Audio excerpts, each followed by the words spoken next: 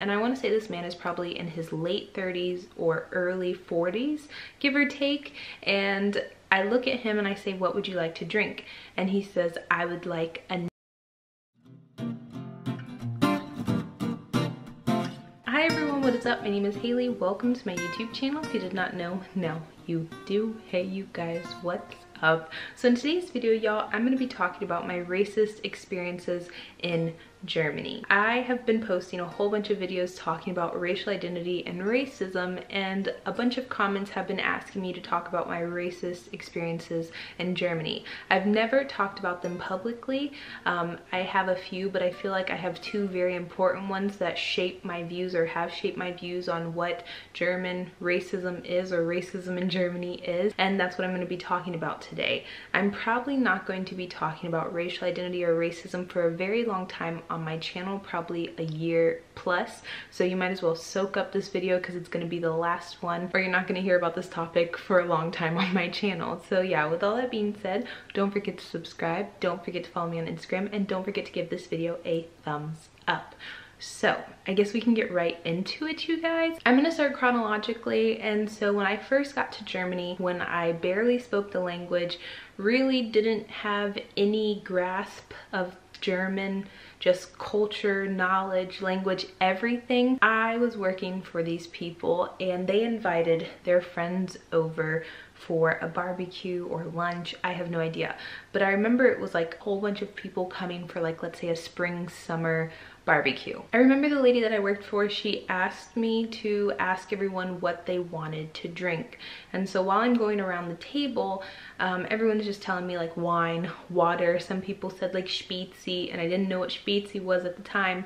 So I'm just like, huh, what? And so then I get to this man, and I want to say this man is probably in his late 30s or early 40s, give or take. And I look at him and I say, "What would you like to drink?" And he says, "I would like a..."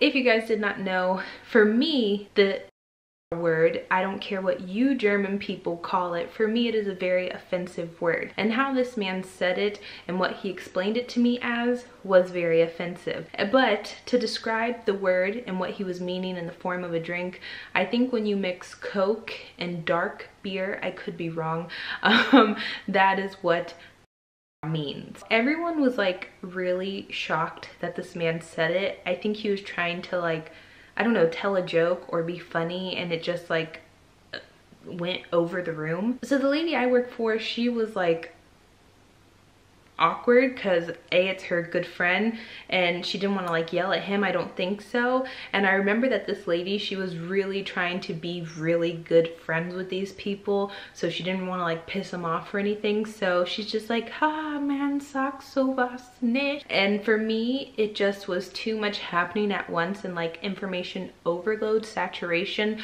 so I couldn't really say anything to him. And also I was these people's basically worker bee. So what do I look like telling the people that are very higher up München schickimicki people? And that sounds so horrible to say, but seriously, that's what they were. And I just didn't say anything. I like turned around, got him his drink, and then I came back, and then he kept going on about how they have in Germany the same word as like, and that they have Kuss and they have this, that, and everyone's at the table like listening and not really saying anything, just like letting it happen, thinking that he's giving me like this amazing German cultural history lesson, but in reality it's just making me feel awkward. And he was laughing about it. He thought it was hilarious. I don't know if he thought it was hilarious that he could openly be racist and I couldn't say anything about it, or if he could openly be ignorant and say something that he thought was funny.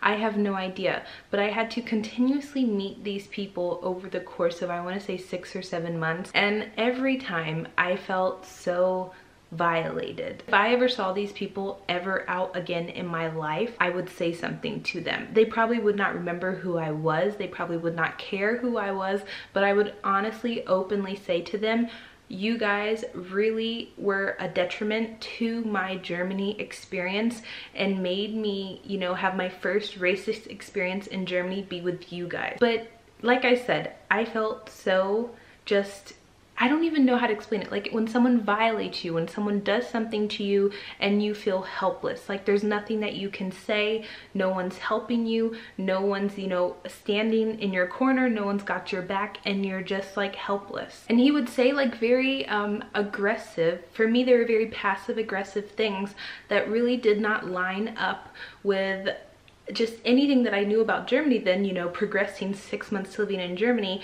I never experienced someone that was so persistent and trying to make me feel like lesser than, or trying to make me understand that they were better than me. He would constantly say things like,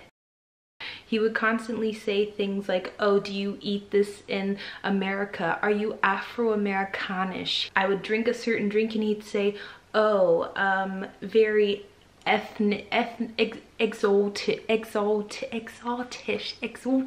And they had a white nanny, and the white nanny drank the same stuff as I did, but they would never say that stuff, or he would never say that stuff to her. So it was just always an awkward situation. And granted, luckily for me, I stopped working with that family, so I never had to see those people again, but it was just a horrible situation that stayed with me for like a very long time until I got over it. And that word, that's why everyone asks me all the time why I don't like the word, because a lot of people will try to justify someone saying it. And for me, it's not a word that is inclusive. It's not a word that is representative of all Black people. For me, it's a word that is very pretentious, that tries to make someone better than and superior and make someone else inferior to them. That's how I have experienced it. That's how I've witnessed it firsthand being used, and that's why I don't like the word. It's the same as in the United States. So the next one happened around the same time, give or take, because I was on my way to an A1 or A2 German course. So I remember that my German wasn't the best. And if you know anything about Munich, at Karlsplatz Stachus, there is a Galeria Kaufhof, and at the bottom there is a bakery that is attached to Galleria. I don't know if they're attached together and they belong to one another, but there's a bakery down there basically. And this was my favorite bakery because they had the best Americana, and I used to treat myself every time that I had a language course to buy myself one of those Americana in the morning and just eat it at my language course, because for me it was a treat. I only had a language course I think Tuesday and Thursday, so I had an Americana Tuesday and Thursday. It was like my little routine that I had. So the lady at the bakery knew me. She saw me often. Seriously, I want to say for like 3 months she saw me every Tuesday and Thursday buying the same thing. She would even get it packaged ready for me and just hand it to me, and I had the exact change. Like, we knew each other. So I remember on this particular day the line was relatively long and everybody was ordering an Americana, and I was like, oh scheisse, oh my gosh, everyone's going to eat my Americana. But I remember the lady that was in the front of the line, she didn't order one, so there were 2 left, and the lady in front of me ordered one, so there was 1 left for me. But the lady in front of me, she decided that she wanted to order every single piece of bread, Stück of bread, Brotchen, Simmel, Weg, whatever you want to call it. She wanted to order every piece of wheat in this damn bakery. So the bakery lady baker, she had to go in the back and like get a big bag and package all this lady's bread and stuff, and I was just standing there at the tike looking at my precious delicious Americana. You guys probably think that I'm crazy. There are many things that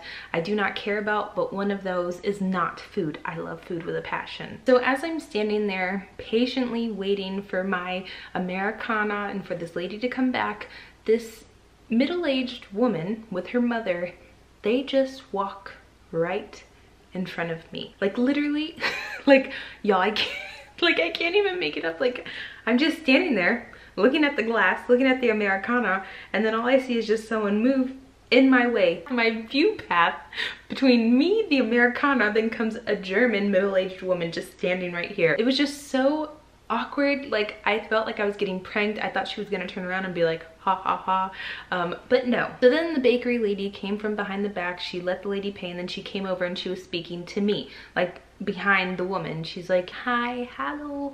She was very kind, and the lady in front of me, she was like, well, I was here first. I don't know what she said, but she said it basically in German. She said she was in a rush. She said something along those lines, and the bakery lady was like, yeah, but she's next. I know that she was next. She's been waiting in line this whole time.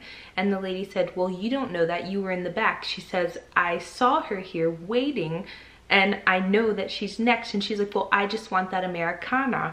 And the lady, the baker lady, she was like, well, no, I am going to give the Americana to her because I know that's what she wants. So then the lady and the bakery lady were just arguing back and forth. So I step in and I'm like, well, I'm just letting you know that you skipped me. I was here, I was waiting, like, I don't understand how you didn't see me. I'm a person like 175 centimeters, 176 centimeters. It's not like I'm really short and you just like walked past me. I'm a big old person. And she was just like, halt die Schnauze. And I was like, and so the bakery lady was just standing there astonished that this woman said this to me, and she was like so upset. I could see it on her face that she was so upset. And so then I just look at her and I said, excuse me?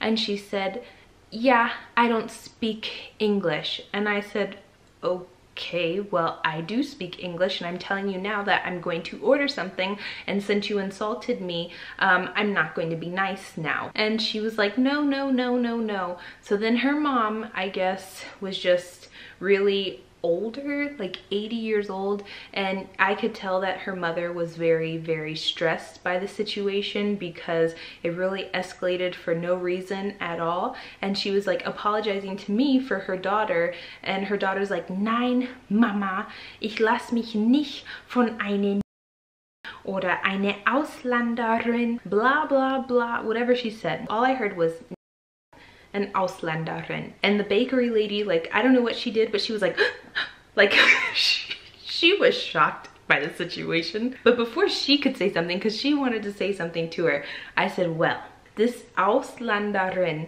with her Faust can hit you in your Gesicht. And then her mom was looking at me and she was like, no, no fighting. And I said, then you need to tell your daughter to leave me alone. I said, I'm not gonna ask nicely next time. And so they left, literally left. The lady was yelling at me while she was leaving, saying something slick underneath her breath. But after all was said and done, she left, and that was it. And the bakery lady, she was like, I am so sorry. She literally gave me my Americana for free because she felt so bad. And I remember the next time I came, she gave it to me for free too. And I was like, I don't want a free Americana. I'm like, thank you for sticking up for me. And thank you for not letting that lady go in front of me. And she was just like, I am so sorry. That should never happen. And she was like apologizing and just so like taken aback. She was more stressed out about the situation than I was. But that was basically everything that happened. Those are the two most impactful events that happened in my life regarding racism in Germany. I've had other little things happen to me, but I feel like those two are the ones that really stuck with me. And like I said, they made me realize that there are two very different types of racism in Germany. There's the racism like the lady at the bakery, where it's very in your face, it's very loud, it's very ignorant, it's very, you know, not scared and very confrontational and does not care if they hurt you or whatnot. But I've noticed and I've learned that there's also racism like the man that I encountered when I first got to Germany as well. The man that was very pretentious, the man that was, you know, had a higher class, a social class than me, and he used just certain words and things to say to me to make me feel like I was lesser or to make me feel like I was inferior. And I do have to say that all of my experiences that I have made in Germany, most of them have been leaning more towards the man that is very pretentious. And it doesn't even have to be about race, it can be about anything. A lot of times I do feel like the issues that I have with German people, they sometimes try to make me feel inferior. I have realized now though over the years that it is better for me to speak up when someone makes me feel this way. If someone says something that makes me feel inadequate or makes me feel awkward, I will usually ask what they mean by that, or I'll ask them to please not say that around me. I might call them out and say that's very racist or that's very hurtful, and usually I can de-escalate, or the situation is fizzed out, or they apologize, or they don't know, or they learn something. That's 99.9% of the time when I have instances like this, and that's what I've learned over all the years in Germany. And I know this is not the whole representation of Germany. because like I said, I've come into contact with probably 0.001% racist people, and the rest of the people have been positive and kind and understanding and very lovely people. But one thing that I do know after traveling so much all over the world is that racism will happen anywhere and no matter what. Unfortunately, we do not live in a perfect world, and there are going to be ignorant people no matter where you come from. And sometimes ignorant isn't the best way to describe it, because sometimes people just don't know any better. They're uneducated, or they've never traveled anywhere else. They've never experienced anything else. If it's not racism, it's going to be sexism, it's going to be genderism, it's going to be ageism, ableism, so many isms that happen all over the world. I just realize now that racism is such an most accessible thing that people can pick on regarding a person. But then moving off of those two experiences, all of the other experiences that I have had in Germany regarding racism, so to say, I've never had anyone call me ever again after those two incidents.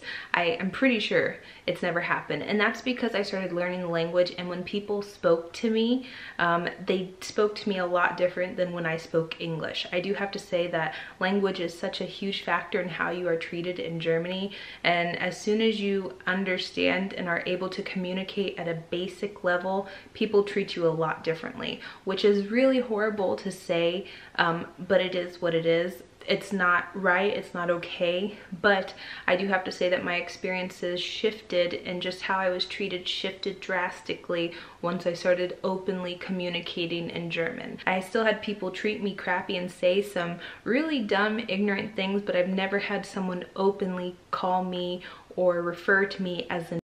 So yeah, thank you so much for watching, you guys. That's it. I'm gonna go now, go to sleep.